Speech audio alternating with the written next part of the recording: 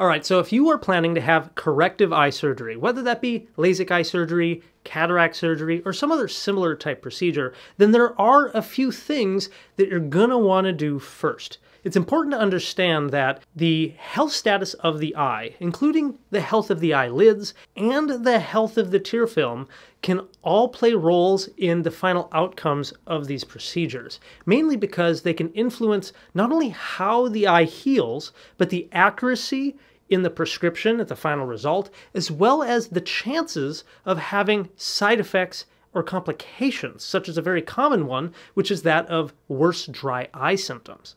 If you are new here to the channel, my name is Dr. Joseph Allen, and I recently just had my own eye surgery, having ICL implants put in. But in prep for that surgery, I hit the books and read the most recent research on how to optimize my eye health and ocular surface so that I would have the best chance of having the best possible outcome. So, after all of my research, here is my evidence-based pre-op routine for corrective eye surgery. Step number one is to take care of your eyelids. This is done through two ways. First is to clean the eyelids twice a day. This is important because it cleans off dead skin cells, skin oils, and makeup debris from the eye, as well as microorganisms which are known to cause irritation and inflammation of the eyelids and the glands in the eyelids, as well as causing disruption of the tear film. It's generally considered great to just clean the eyelids on a daily basis anyway, just for routine eye health maintenance,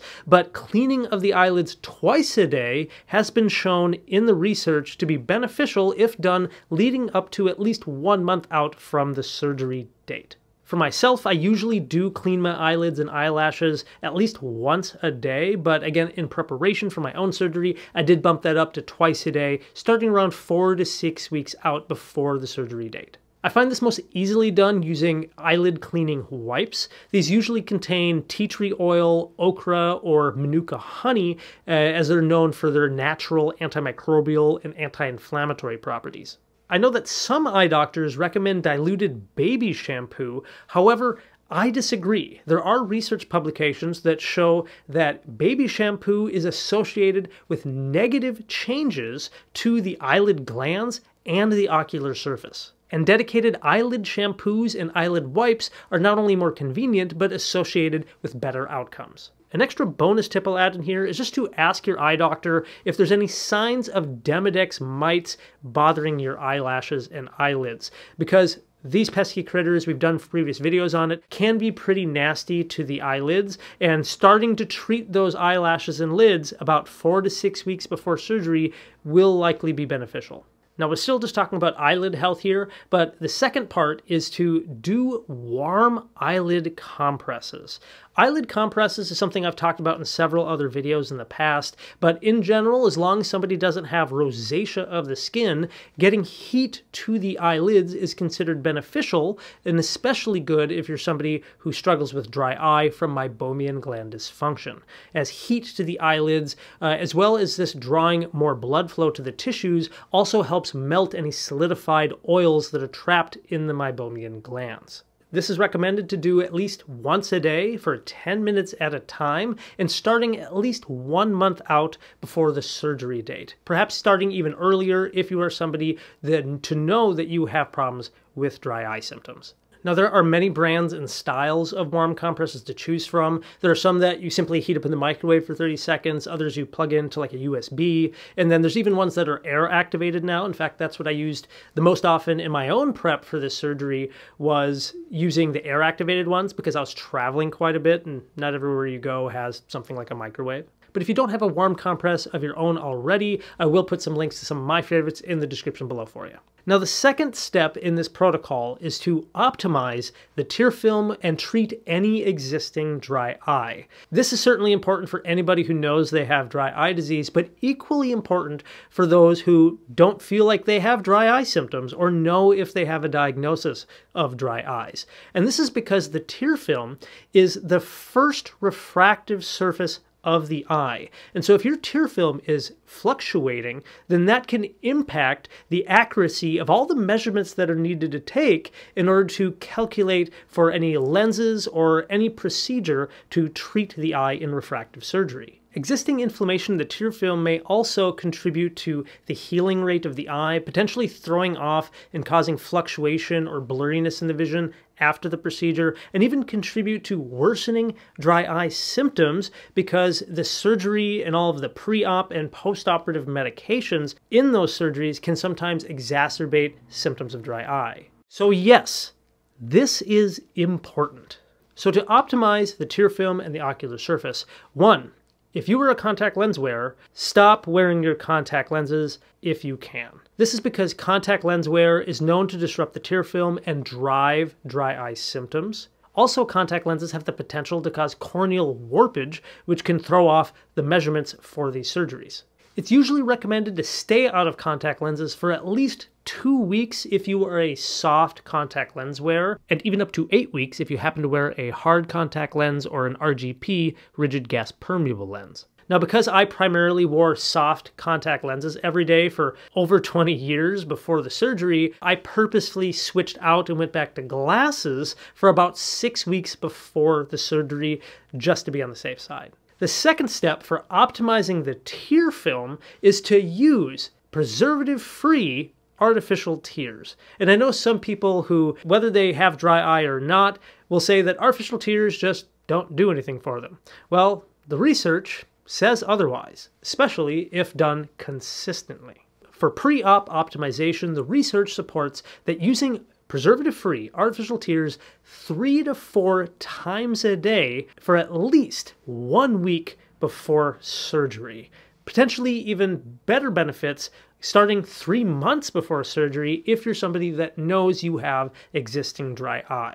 As far as which eye drops to use, I do have several other videos that go much more in depth into how to choose those. You can always ask your doctor which one they recommend for you as well.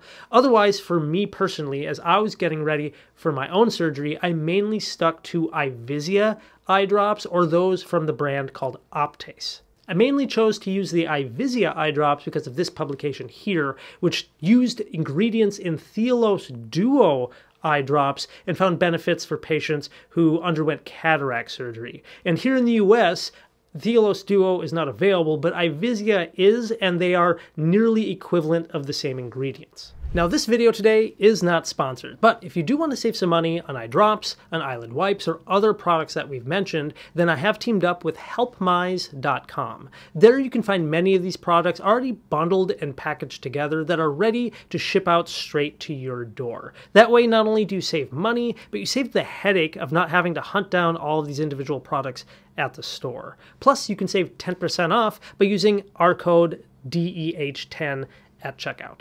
Now, if you have a history of existing dry eye or pre-existing ocular surface disease, then there may be a benefit of treating that dry eye more aggressively before having eye surgery. Now, there are many different treatments for dry eye that go all the way from prescription medications to in-office procedures. But one medical treatment that has been shown in several publications to be helpful in preparation for eye surgery is that of using cyclosporin medications. This is an immunomodulator that helps with reducing aggressive inflammation that's frequently seen in dry eye disease. Unfortunately, some of the older formulations of cyclosporin include names like Restasis, and those are known to not penetrate the ocular tissues super well, often taking 3 to 6 months before we see any clinical effect. And so that is why some eye doctors may recommend using newer formulations of cyclosporin, such as Cequa or that of Vivi, as these have been shown to have a faster clinical response, sometimes in just a matter of weeks. That is why in my own preparation for eye surgery, knowing that I have a history of dry eye, I did start taking eye drops of Vivi twice a day for about 4 to 6 weeks before having that surgery. But these are not the only eye drops shown to be beneficial in treating dry eye before eye surgery, such as with Lifitegrast or brand name Xiidra, as shown here. Otherwise, other treatments that have published research behind them in being beneficial before eye surgery include that of IPL, or intense pulsed light procedures, also having LipiFlow or other forms of thermal pulsation treatments, and even some publications on red light therapy being beneficial before operative procedures. But keep in mind that there are many causes of dry eye disease, and not every person responds to the same treatment plan. So it's super important to not just take my word for it, talk to your local eye doctor, see what they think is going to be best option for you and treating any dry eye that you have. And now the third part of this pre-op routine is all about helping the body heal. This means adjusting some lifestyle factors to help reduce inflammation and promote healing. There's three elements to this. The first part are nutritional supplements that have been shown in the research to be beneficial not only for eye health, but for your tear film, as well as outcomes related to eye surgery.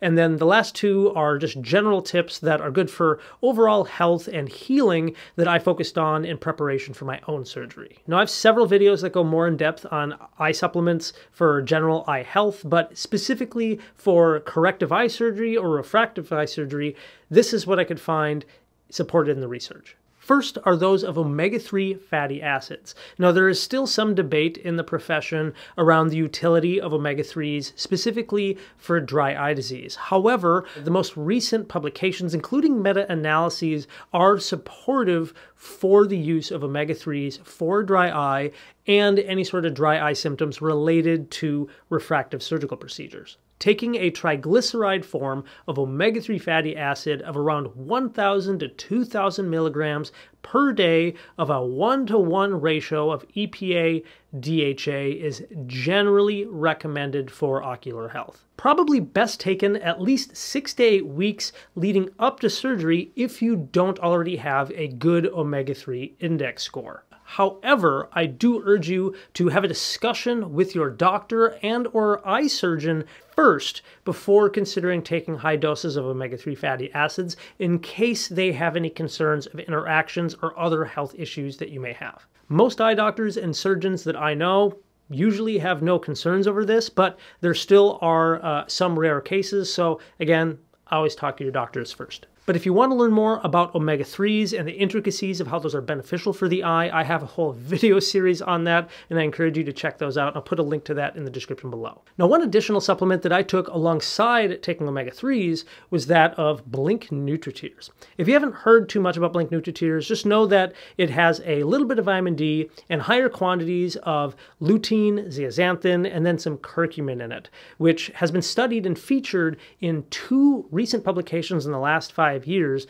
that have shown significant benefits for dry eye signs and symptoms and having benefits within just 8 weeks. And since carotenoids are lipid soluble, I would take the Blink NutriTears alongside the omega-3s so that it would improve the bioavailability of them. One other supplement that may be of benefit is something called Hydro Eye. This is a mixture of mostly GLA omega-6 along with a little bit of omega-3 and some other vitamins mixed in. There are publications that support its benefit for tear film and dry eye symptoms, as well as even one publication showing benefit after PRK surgery. The only reason that I didn't use it for myself in preparation for surgery is because I've tried them in the past and haven't really noticed a significant benefit with it. However, I will mention that I know many dry eye specialists who do strongly recommend it and find good results with it. So something I'd like to mention, even though I personally didn't take it, because I value what is in the published research and not just my